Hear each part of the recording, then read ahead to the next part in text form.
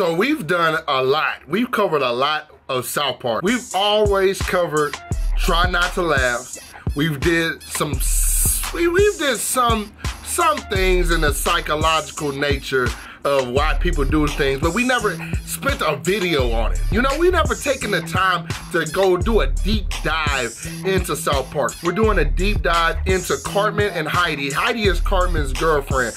Quite frankly, the most, like, I don't even know what to say.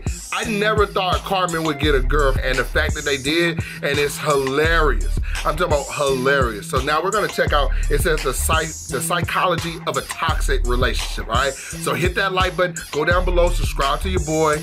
Let's get started. As you may remember from my previous psychology video, Cartman is a pretty horrible person just in general. That's and fact. No matter how bad I felt for him after seeing his future at the end of the Return of COVID special, I will still acknowledge that someone of his character, at least in this timeline, would undoubtedly be one of the most evil people to ever exist regardless of age. Because of these traits, you would imagine someone like this would find it pretty hard to have anyone even find them likable, let alone want to start a relationship with them. That's facts. Like that, remember I just said I never thought Cartman would get a girlfriend, period. But when someone like this can catch the right person at the right time when they're more vulnerable than ever before, the outcome can be devastating. And with Cartman and Heidi, we got to see the outcome of this perfect storm of events unfold on our television screens in a way that is rarely seen in other forms of media. And as horrible as this relationship was, it's an important look into how these types Hey, fuck him. He talking about Token's life matters on his t-shirt. Fuck him. of situations can come about, and a cautionary tale to those who may find themselves in a similar situation. And FYI for everybody that was not everybody watching. I'm talking about for everybody that was telling me Token's name is actually spelled. I'm like, no, they spell Token T-O-K-E-N. Token. That's the whole joke. The whole joke is he's the token black guy. That's so when I spelled it T-O-K-E-N and put it on the put it on the thumbnail, that's why. If you'll once again think back to that video, I came up with an unofficial diagnosis for Cartman in terms of what causes him to behave the way he does, and in my unqualified opinion, Cartman fell into the category of a narcissist. Right. And because of this, as we progress through the different stages of their relationship, I will be referencing this list I found on the website Healthline that goes into 11 signs that the person you're dating is a narcissist. I'll be using it to compare the actions we see from Cartman throughout the relationship, and I'm sure there will be no issue with that, as I'm sure this article was written by an actual psychologist. Okay, that was supposed It's a safe bet, but we don't know. But it's a good rule of thumb. to be a joke, but upon further research, I realized this article was actually verified by an actual doctor of psychology. Good. So never mind, I guess we can take everything this article says as gospel. Okay. Even from the moment they started dating, Cartman and Heidi's relationship was built on shaky ground. Heidi decides to quit Twitter and any other form of social media by throwing her phone off a bridge. Cartman has all of his devices destroyed by the other boys after they accuse him of being the notorious internet troll SkankHunt42. Damn. Because of these circumstances, Heidi talks to Eric, as she can understand what he's going through. She feels bad for him, and the writers make it clear that that's a big factor in forming their future. They form a friendship over their lack of connection to the internet and eventually even begin to date. And this is where we get to the first sign of dating a narcissist, being initially charming. Obviously, being charming isn't enough to call someone a narcissist, but with the context of how this relationship plays out, this is clearly an early sign of what's to come. From the moment Heidi talked to Cartman for the first time, he was saying everything she wanted to hear, repeating over and over again how she's so smart and funny. Specifically funny because, as he is quick to remind everyone countless times throughout Season 20, girls rule, women are funny, get over it.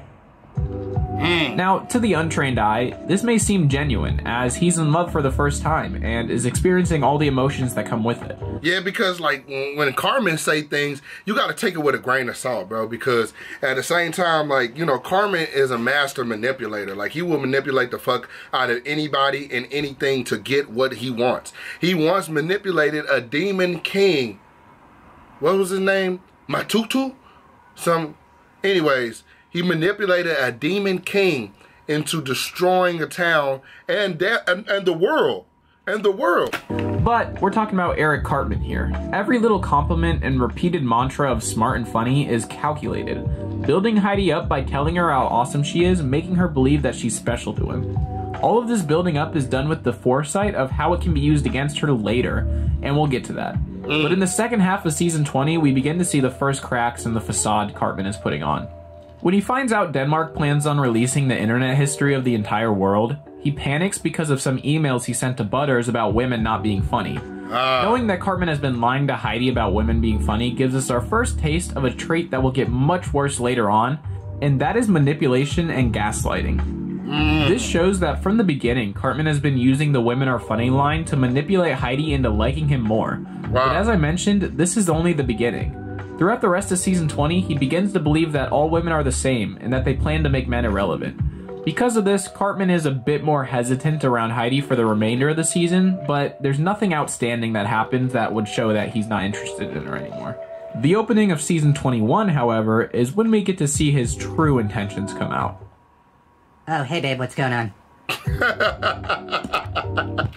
That's hilarious, bro. I ain't even gonna lie. That is hilarious when he just like gets around, when the girl gets around, you just like.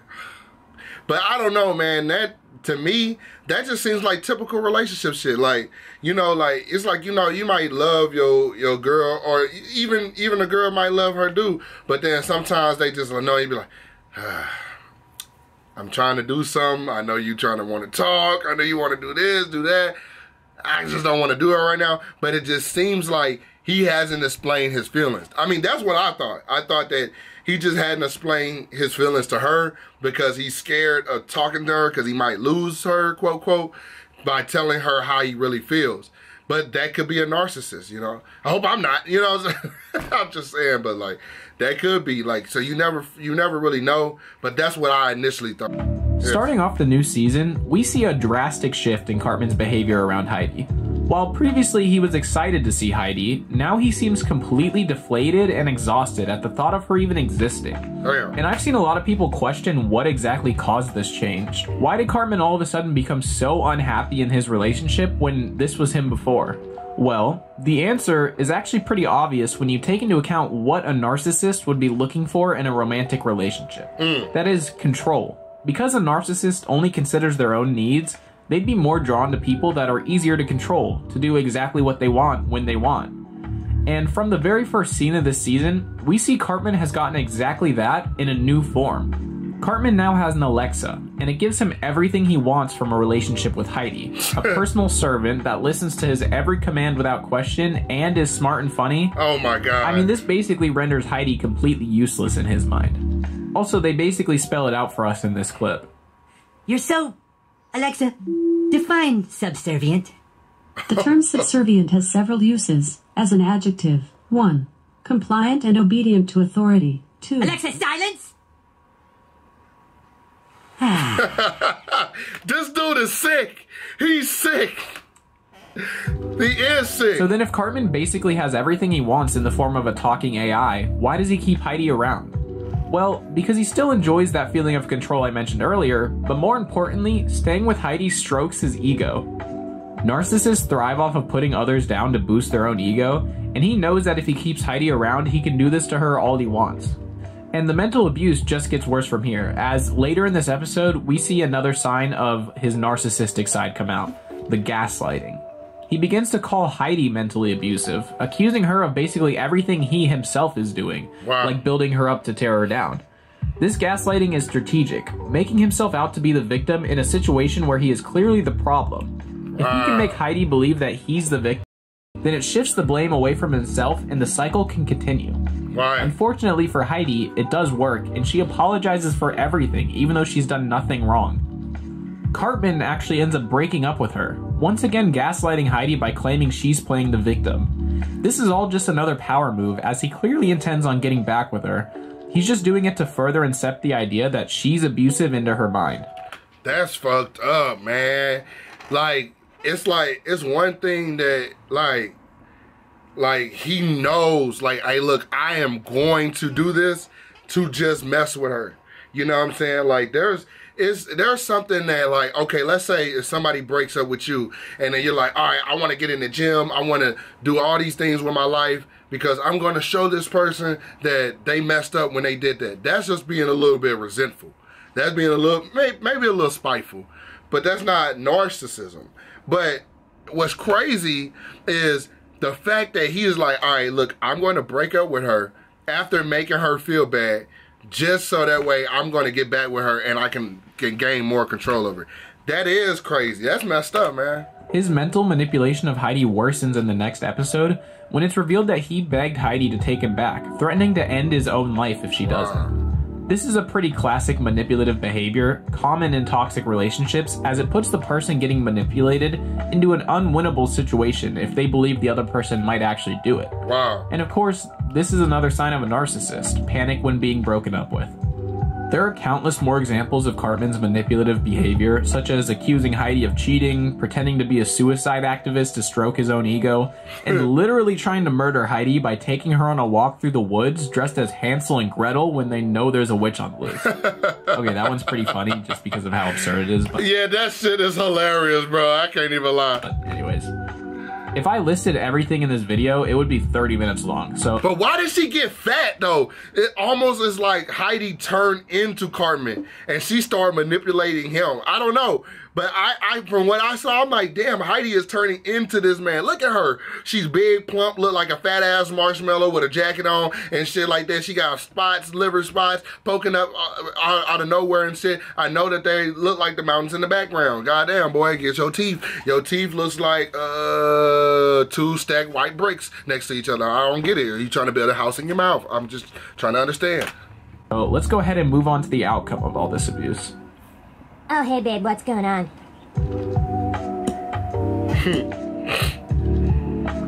So I've been talking this whole time about how Cartman has been mentally abusive towards Heidi, but I haven't really talked much about the actual effects the abuse has had on her. Episode 7 of season 21 opens with Cartman once again threatening to end his own life if Heidi doesn't get back with him. He tries to blame his actions on everything besides himself, eventually saying his anger is caused by his blood sugar since he eats so unhealthily. Heidi propositions a vegan diet, and he agrees to it to keep their relationship. He begins to feed her non-vegan food, lying to her, telling her it is vegan. She begins to gain some weight, and Cartman is constantly ridiculing her for this, once again putting her down to make himself feel better. Right. We get our first real look into Heidi's feelings about the relationship when Kyle gets involved and tries to explain to her that people like Cartman will always victimize themselves to have the edge over others. She explains how she was in a vulnerable place when they started dating, and she kinda just went along with it. Now she's been defending him for so long that she can't imagine facing anyone if she actually broke up with him. Man, that's messed up. But you know what? You gotta do what's best for you, man. And I know that sounds fucked up, but in life, bro, people have their own agenda. You gotta do what's best for you. You know, it's good to, like, love somebody and wanna, like, be close and be with somebody, bro. But at the end of the day, if in life, people care about one thing. If you're sane, you care about one thing. You care about your survival and you care about prospering yourself. Now, obviously, we got children. You got people you take care of. You got a lot of things that are in the way of that. You're not just going to just strictly care about yourself. But in order for, like for me, example, in order for me to get AJ where I need AJ to be or where AJ should be, I need to work on myself. So I have to be a little selfish. I have to focus on myself, work on myself, and gain the knowledge and abilities to make sure that he knows exactly what he should do and he has a fair opportunity in life.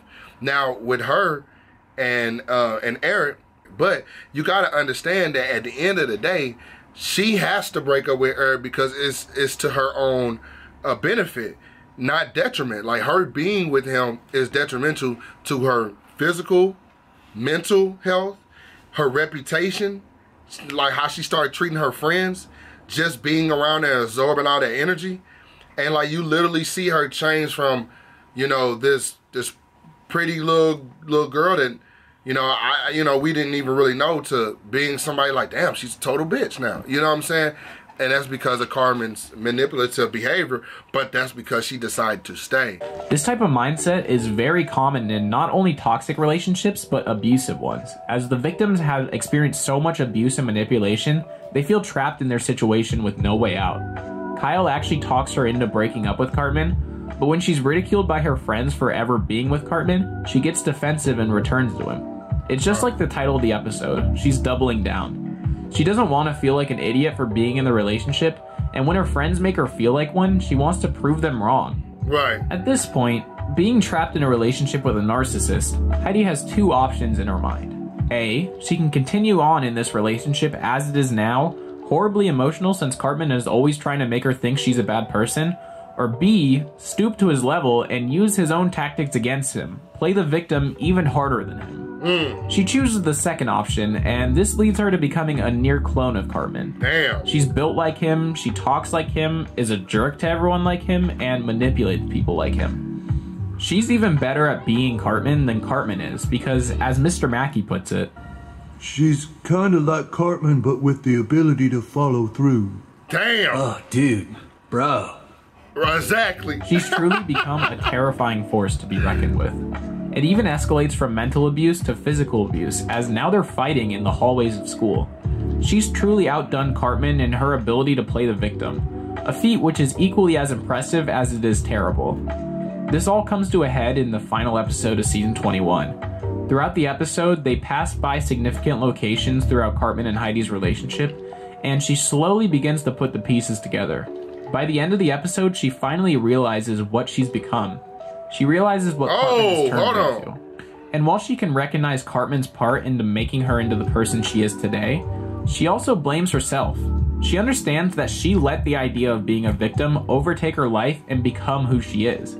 She realizes Cartman's train of thought. If you're always the victim, you can justify being a horrible person. She understands that the only way out now is to stop feeling sorry for herself and move on. She breaks up with Cartman on the spot. He tries his tactics of threatening his own life, but she doesn't buy into it anymore. She allows Cartman to play the victim for the last time, telling him she's done doing the same, and she walks away, ending it for good.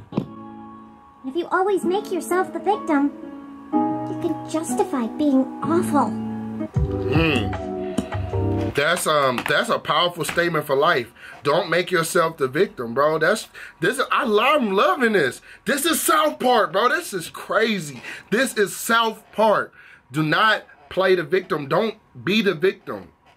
Man, that's crazy. You know, I'm gonna take some of these statements and apply it to my life, bro, because I don't want to be the victim, and I don't want to stay with somebody who's a narcissist either. You know what I'm saying? I don't want to do that. I don't want to be one. I don't want to be with one. You know what I'm saying? Like that's quite interesting, man. This is really insightful, bro. Really is, bro. I ain't even gonna lie to you. While Cartman has done countless horrible things over the years, something about his treatment of Heidi will always stick with me as particularly evil. The way he took a girl who was so kind and caring and tore her down over and over again until she was an unrecognizable shell of her former self just hurts my soul. And I think it's because of how well they portrayed the psychology of a relationship with a narcissist. Most of Cartman's horrible actions are played for laughs or shock value, and they don't have the same impact because there's always a degree of separation from reality that makes it feel just absurd enough to laugh at. But with this relationship, at times, it felt too real. Like, I was really watching the slow breakdown of a girl's mind at the hands of a narcissist. Right. It makes you think about all the people experiencing the same thing out there in the real world who may never come to the realizations Heidi did. Right. If you're out there right now experiencing something like this, don't be afraid to get help and move on. It's like the writers are saying in the message behind this relationship. You can't fix people like this, so don't try. And now, hopefully, we all have a better understanding of the psychology of a toxic relationship. I really like that. Hold on, bro. That was interesting. I know this video is going on 20 minutes, but that was interesting. That was very good. I have to shout out who is the Bloom. If y'all like that video, do me a favor, hit the like button, go down below. If you got somebody in your life right now that is being a narcissist or acting like any of that, or if you feel like that for yourself, then try to do your best to change. Just be a person of change. Realize that that's not the way to go, and you don't have to stick with that. Deal with that, all right? I love y'all. Be safe. Peace.